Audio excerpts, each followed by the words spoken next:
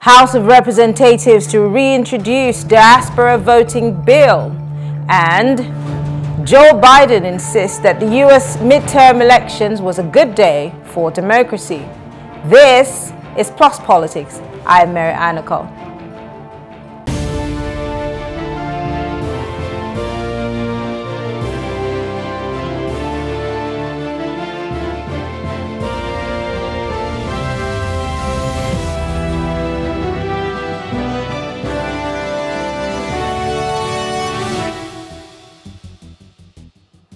The House of Representatives Committee on Diaspora has promised to reintroduce the Diaspora voting bill to accommodate Nigerians living abroad.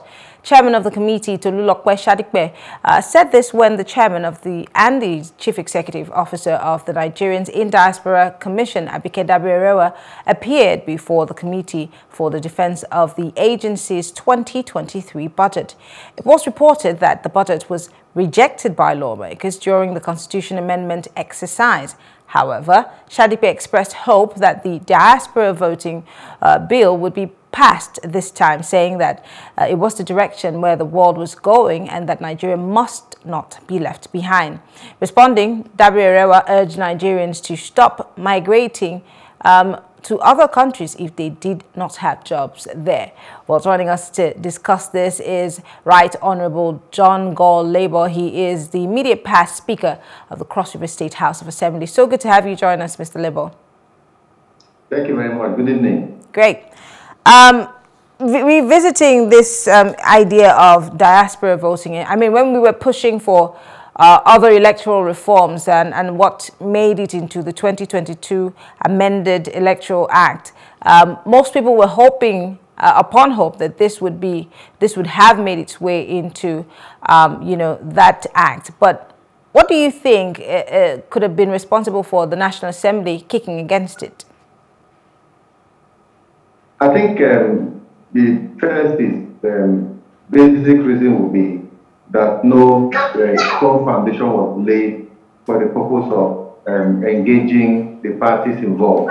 I believe that the National Assembly was not properly engaged to that extent. You know, it's not just the committee members. You have to deal with the issues of bringing that issue to the fore, to the House as a whole. Now, diaspora voting is a new dimension in electoral reform, in the sense that, there is always a diaspora content of every country. There is a percentage of every society, of every country that are resident outside of that country.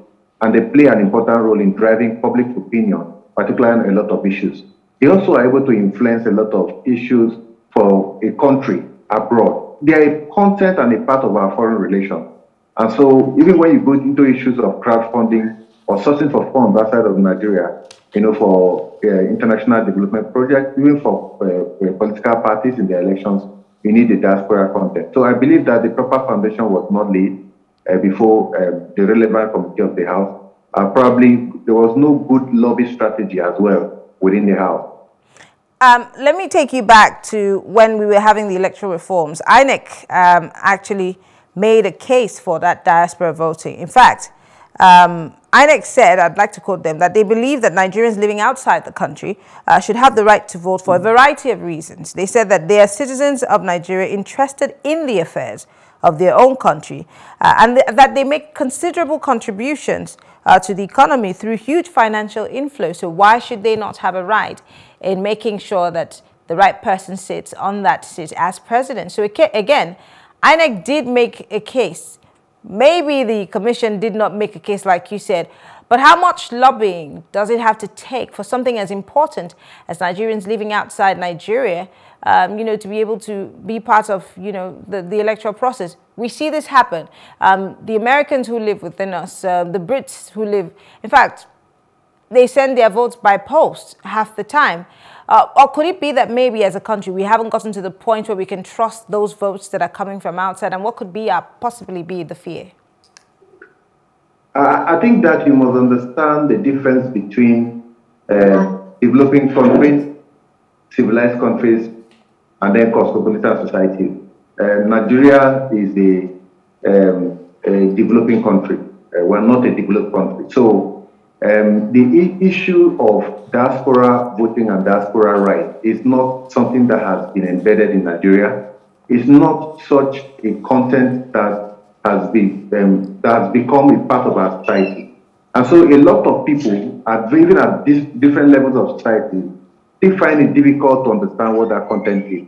Now, when you introduce such a bill or such a content into our law, now what you require is that it is not about your perspective understanding or the perception you have about the intelligence of legislators that matter. It is whether you have been able to carry out that intellectual and cultural orientation within the members of the House Committee, the various House Committees, or the leadership of the House. Now, no matter how important that issue is, you still need to download it to the perspective understanding of the legislature per time. Now, when you look at the legislative direction of the National Assembly, the question is that, can you see diaspora right as part of the priority of this present legislature? Is it part of their legislative directions? Do they have a subcommittee on diaspora in the House of Representatives? What is the opinion of the leadership of the House of Representatives? What is the opinion of the committee members? What's the opinion of the Constitutional Amendment Committee in the House? You need to lobby that across. You know, remember the issue, how the issue of electric cars by Elon Musk failed before the National Assembly, just before the COVID-19. It's the same issue. It's lack of that education, electoral education. So I believe that if it's been introduced, good, but they must go back and do the basic things right. First thing first, they have to go back to the leadership of the House. They have to go back to their own committee must also be lobbied to be on the table. Mr. Lebo, are you still there? Can you hear me? I think we had a little connection loss there. Can you hear me? The House is, yes, it's only if the House is convinced that it can form part of the issues to be deliberated on the floor. No matter how important that issue is, you still need to convince the leadership of the House, the subcommittee of the House, the committee on constitutional amendment to be able to present that issue. Okay. I'm here wondering what kind of conviction the National Assembly needs to, if the people themselves, if Nigerians are saying we need diaspora voting, we need the voices of the people who are outside our shores to participate. I'm trying to understand what kind of conviction they want. But then there are people who are of the opinion that this might be purely political, and this might also have been mostly voted against because of those who are most interested in electoral malpractice, being that that might, one way or the other, trump the regular, deductions that these so-called corrupt politicians would have in preparation for the elections for those who are in Nigeria. Well, I think that you must, I'm trying to make this point, and this point you must get it very correct or right, so to say. No matter how important an issue is, you still need to drag it down to the level and understanding of the legislature. It's critical. Don't assume that I understand what it means or that it is part of their direction or is a priority. Remember that this assembly, has a legislative direction. There are priority areas in the legislature, which is...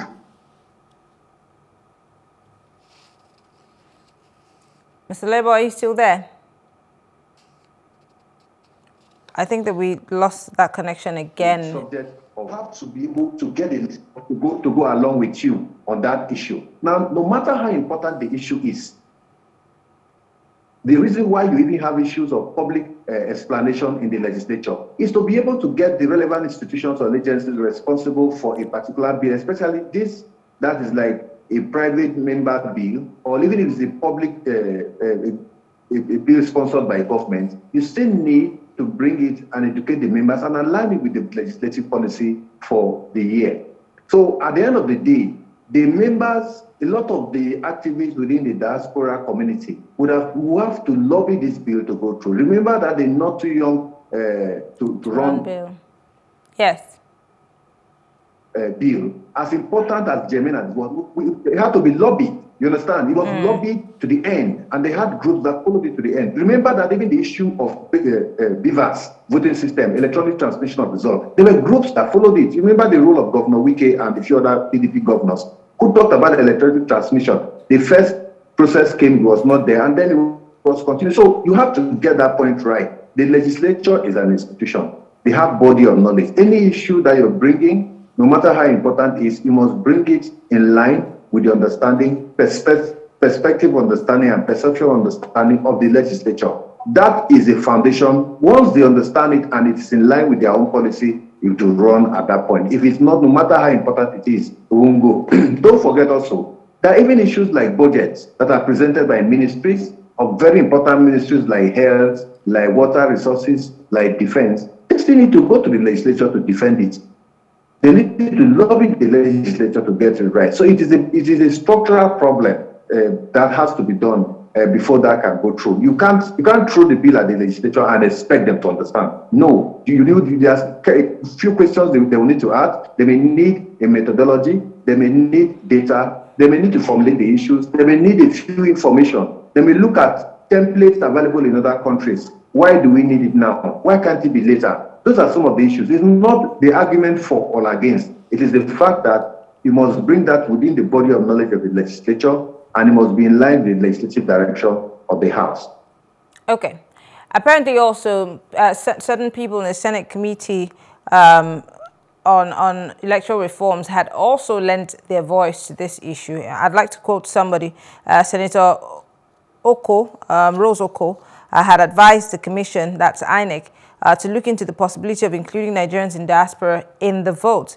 She said, and I quote, "We in the Senate committee do believe that we would lend our voice very strongly to the call that Nigerians in diaspora should be given an opportunity to exercise their franchise and vote in the country where they are from for several reasons," end of quote.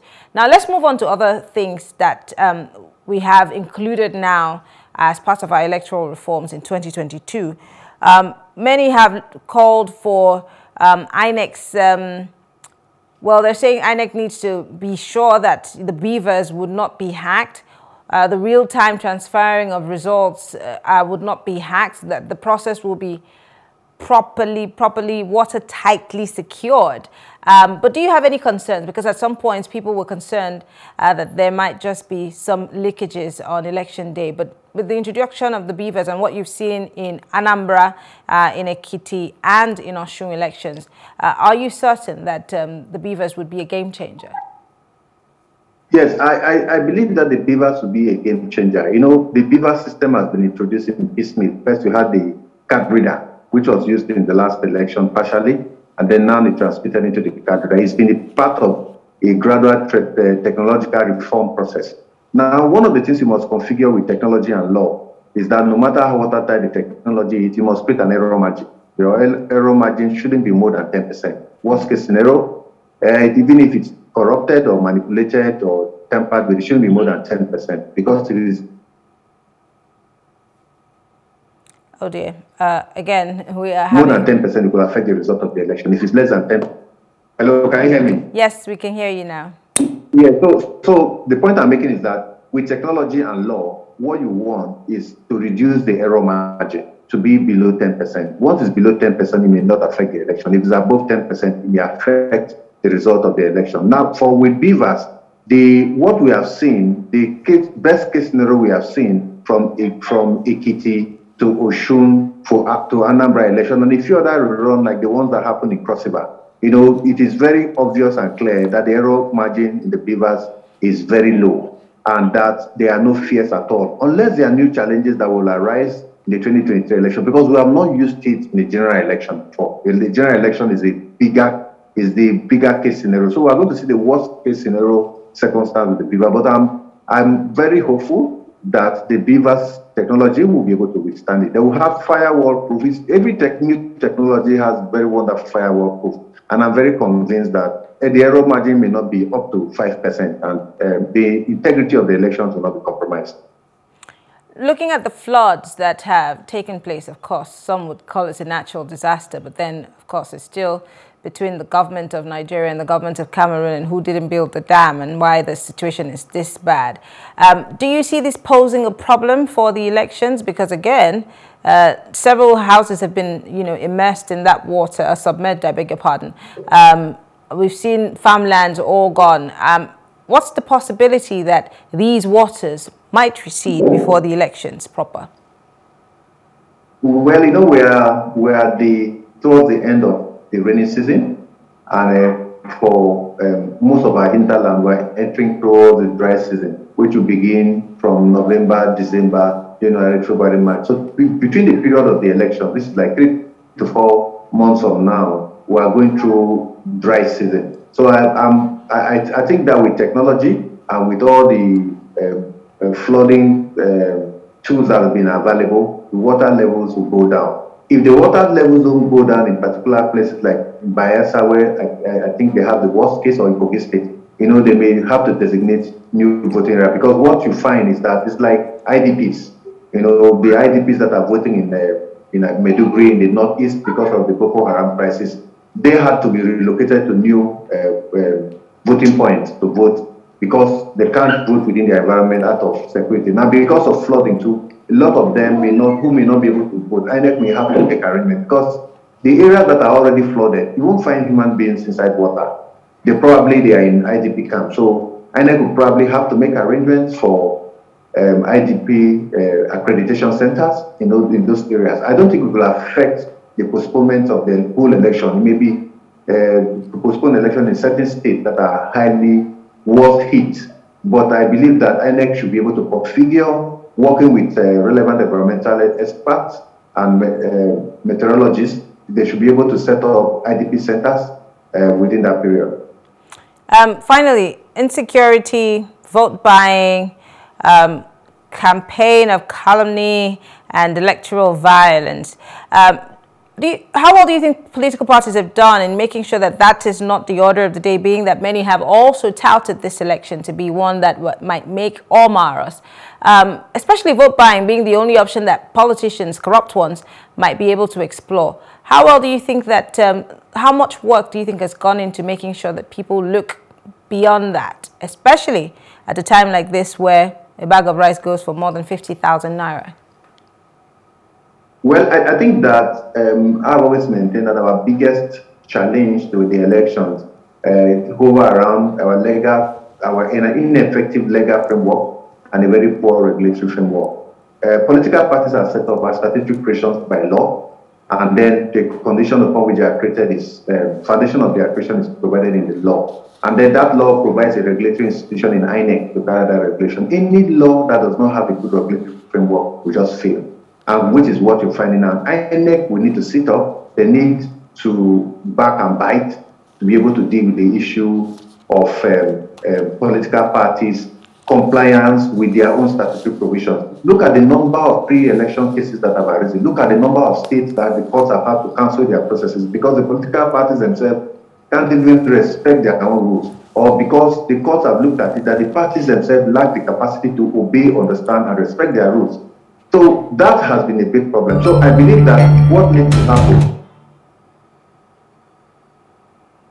aspect. The second aspect, the political parties themselves, we have to do beyond INEC. We need to begin to look at security agencies.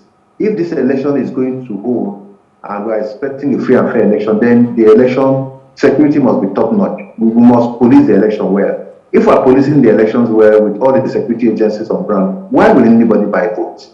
If we are policing the voting area and voting points, why will anybody buy votes? So it is only the compromise of the security agencies, the partisan nature of the security agencies, the partisan nature of INEC and INEC staff that will bring us into that kind of crisis. Because the electoral rules are very clear. You cannot go to a polling station and won't find security personnel. Why will anybody get to the polling units to go and buy votes? And then that can be taken care of. So a compromise system will allow that to happen. The system is what that will happen. In terms of campaign of calumny, it's always been political, I call it political banter, and then parties have been made to sign peace accord. Why can't they implement peace accord? And you're already beginning to find very unfortunate situations, like reminding of 2011, what happened in 2011, that already the PDP campaign, which I belong to, campaign trail of Atiku Abubakar, has already been attacked in Kaduna and now in Maiduguri. That's a very sad incident. And then you hear political parties blaming themselves. I'm happy that the Inspector General of Police has set up a committee to investigate that. It is an area, a black spot that we must trace. If we don't get it right, when other political parties start, this will become the order of the day. Remember that in 2015, 2015 election, President Jonathan, as sitting president, was attacked several times by thugs. As sitting president with all the security. So we are sitting on a time bomb, and I believe that we must sit up, all the various support institutions to INEC must sit up and be able to help INEC to put this through. INEC themselves, they are too small in the circumstance to find ourselves to be able to tackle the issue of vote buying, tackle the issue of campaign of calumny, issue of political talk. Security agencies must get up because an election is a security project. Yeah. Okay. Well, John Gaul Lebo is a former, well, his immediate past Speaker of the Cross River State House of Assembly. Thank you so much for speaking with us. We appreciate it. Thank you very much. All right. Well, thank you for staying with us. We'll take a quick break. When we return, we'll be taking a look at the U.S. midterm elections and what it says and how it applies to their foreign policy and their relations with other nations, especially the continent of Africa. Stay with us.